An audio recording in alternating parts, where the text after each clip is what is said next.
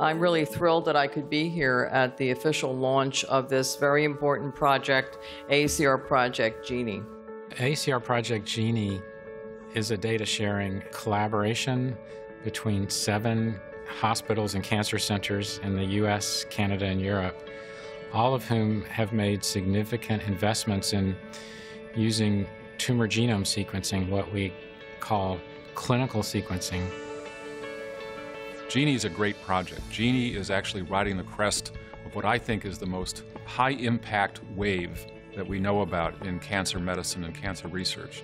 Where we are today with clinical NGS is we're blurring the lines between a research-only test and a clinically actionable laboratory test to a degree that the field has never seen before.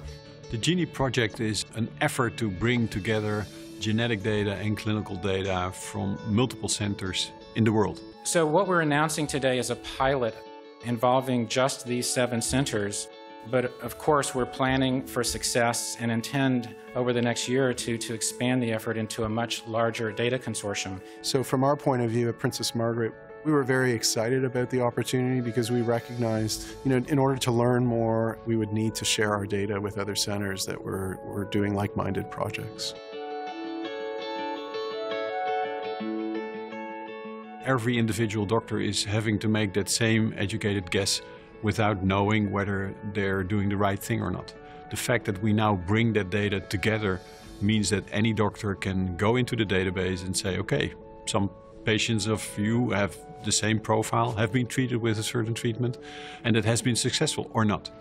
The only way we're going to be able to figure that out is to gather the largest amount of data possible so that when we ask questions, we can get results back with sufficient statistical power that we can draw inferences that are important. If you sequence only 100 patients, something is mutated in 30%, you'll see it, it's recurrent.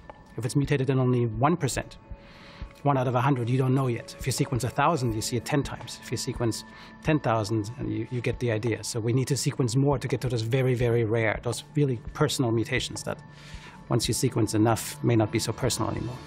I think that's something that really resonates with patients, the understanding that even their information can be leveraged for the greater good, I think is something that's very powerful, and that's something that GENIE speaks to.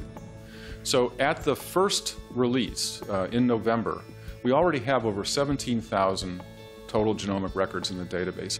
The GENIE project allows us to try to predict in the future how some of these abnormalities are going to impact cancer patients and then devise treatments to improve the outcomes for those patients. To be honest, we're really very far from precision medicine because we simply have not enough information to be precise. And that's exactly why GENIE is here, to collect as much information to ultimately get to precision medicine. Because we simply don't know at the moment, but by bringing everything together, then we can fulfill the promise of precision medicine. So it really comes down to one patient comes in, and you can compare that patient to 20,000 or more patients one day and use their prior information to inform that treatment decision. But we also understand that we need to kind of have a global data sharing effort, and then having a body like AACR that helps us to bring things together, support that is extremely important. None of us, even talking to like-minded people, could have brought something together without a neutral convener. AACR is the perfect, neutral, fair, objective convener. Having the AACR on board, coordinating this infrastructure beyond just sort of providing the logistical support to make it happen, I think it's really important in terms of the philosophy and the vision of the project. This project was lauded for its innovation, state-of-the-art approach to cancer science and medicine, and also its potential for improving patient care.